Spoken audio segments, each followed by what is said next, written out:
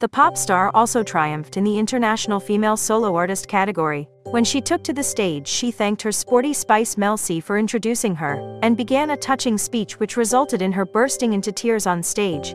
After paying tribute to the other singers competing in this category, she called Lizzo, Lana Del Rey, Ariana Grande, and Camila Cabello the reason I exist.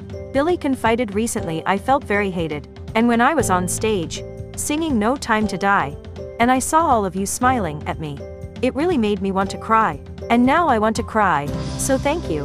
A few days ago, in an interview released on the BBC, Billie Eilish said she no longer wanted to read her comments on her Instagram. "They were ruining my life." Again, she said,